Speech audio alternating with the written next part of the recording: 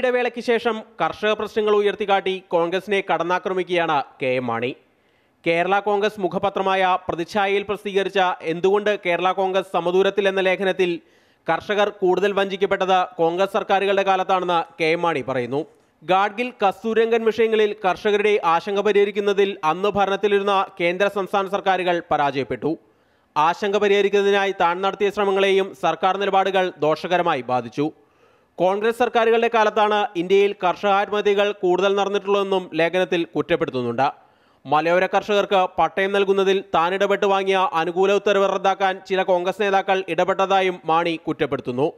മലയോര മേഖലയിൽ പാർട്ടിയുടെ വർദ്ധിച്ചുവരുന്ന ജനപിന്തുണയിൽ അസൂയ പൂണ്ടാണ് കോൺഗ്രസുകാർ ഇത്തരമൊരു ശ്രമം നടത്തിയതെന്നും കെ മാണി പറയുന്നു. ഇന്ന് കേന്ദ്രം ഭരിക്കുന്ന NDA സർക്കാരിന്റെ കർഷക നയങ്ങളെയും കണക്കിന് വിമർശിക്കുന്നുണ്ട് ലേഖനത്തിൽ കെ മാണി. എന്നാൽ CPM-നെതിരെ കാര്യമായ വിമർശനങ്ങൾ ലേഖനത്തിലില്ല എന്നതും ശ്രദ്ധേയമാണ്. പകരം മലയോര മേഖലയിൽ കർഷകർക്കായി AKജിയോടൊപ്പം നടത്തിയ സമരത്തെ ലേഖനത്തിൽ എടുത്തു പറയുന്നുണ്ട്. ചുരുക്കത്തിൽ കോൺഗ്രസിനെ തല്ലി CPM-നെ തലോടിക്കൊണ്ടുള്ള കെ മാണിയുടെ ലേഖനം കേരള കോൺഗ്രസിന്റെ രാഷ്ട്രീയ മാറ്റത്തിന്റെ ശക്തമായ സൂചനയാണ് നൽകുന്നത്.